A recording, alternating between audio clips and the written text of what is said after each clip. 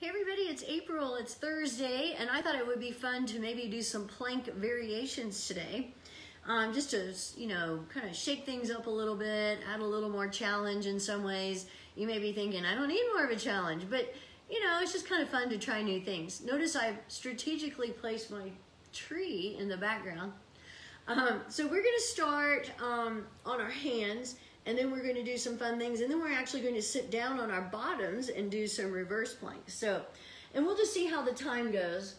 But I'd like to start off holding on our hands for 1 minute. So getting things set up, starting in your table, fingers spread wide, pull your shoulder blades together, reach them down your back, and then lift your upper back toward the ceiling. So you're separating your shoulders now, lifting your chest, pulling in your belly, come up on your toes, the timer has started.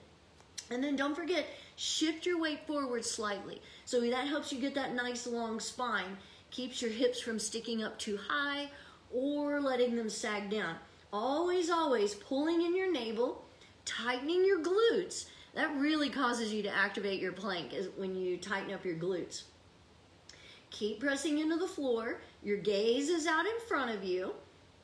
Remembering to breathe. So you're keeping that nice long neutral spine, not lifting your chin up too high or tucking it to your chest, pressing your heels back. So in some ways this is active because you're always, it seems like you're stationary, but you're active because you're actively pressing into the floor, actively tightening your glutes, pressing your heels back, and remembering to breathe while you're doing this. So we're gonna add a little more activity to this as soon as we get to 1 minute, and here we go. We're gonna do shoulder taps. So whichever hand you wanna start with first, tap opposite shoulder and down. Ooh, that wasn't a very good one, was it?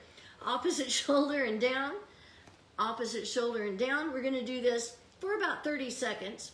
Try not to rock too far out to the sides while you do this. So you're trying to still keep that nice long line with your plank. So just keep tapping.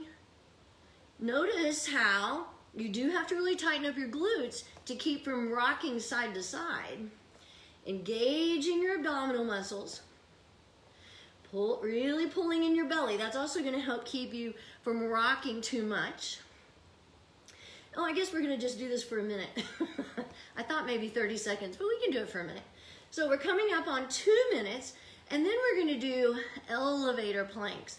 Those are a little tough, but then like I said, we'll kind of rest a little bit when we go to our bottoms. So, okay, we're at 2 minutes. So elevator plank, come down on one forearm, then the other, and then back up on your hands, back up on the other hand. So we'll keep going. Forearm, forearm, hand, hand, down, down, up, up, down, down, up, up. Keep going.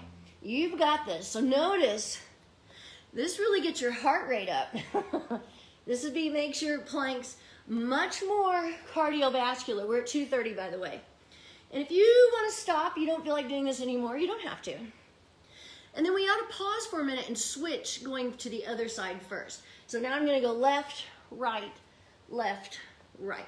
just to try and keep your both sides equal. Notice it's a little bit different when you switch which forearm comes down first. Coming up on 3 minutes, and then like I promised, we're gonna sit down. I'm gonna do one more. Up, up. Okay, so don't dawdle too long. Sit down on your bottom. Legs are out in front of you. Feet are hip distance apart. Palms come right up by your hip crease. You're gonna start off sitting up nice and tall. Inhale, exhale, chin to your chest. Inhale, lift. So you're lifting your hips, lifting your pelvis, pressing your hands into the floor, and then come back down again.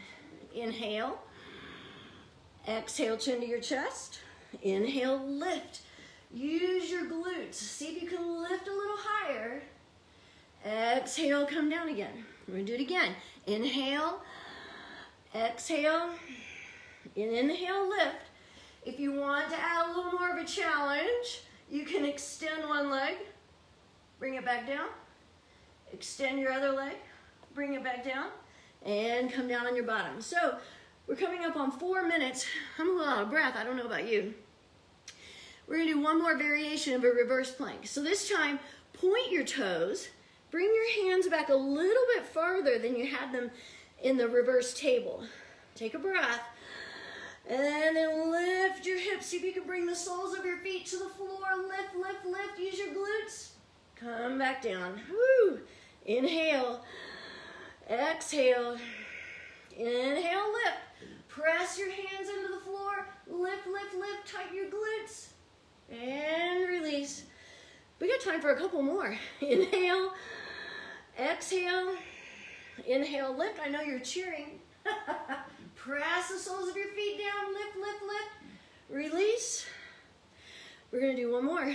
Inhale, exhale, inhale, lift. Use your glutes, really tighten up, press your hands into the floor. And release. Woo! And we're at 5 minutes already. See how fast that went when we were doing something different?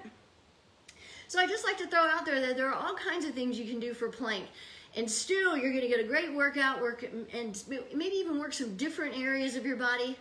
And in particular, get that heart rate going.